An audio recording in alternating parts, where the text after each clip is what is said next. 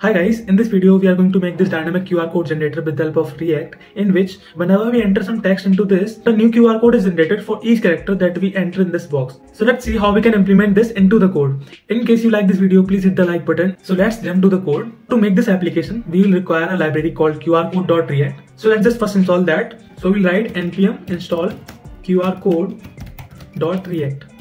Once I hit enter, this library is installed in our application. Now here we'll have to import QR code canvas coming from qrcode.react. And we have also created a state variable called text that we will use for user input. So let's pass this text as value in this input. So we'll write value, that would be text, and also we'll have a onChange handler here, set text e.target.value.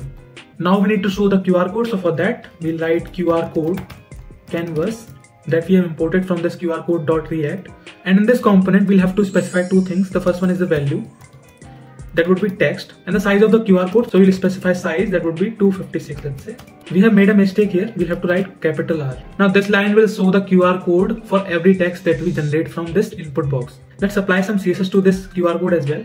So we'll define const CSS as object. Let's write border 2 pixels solid green. Let's apply some padding as well, that would be 10 pixel, and some border radius, so 10 pixel, and also margin top 20 pixels. Now let's pass this style here, style CSS. If we see our application now and write some text into this, as you can see, it is generating a new QR code as I am entering a new character into this.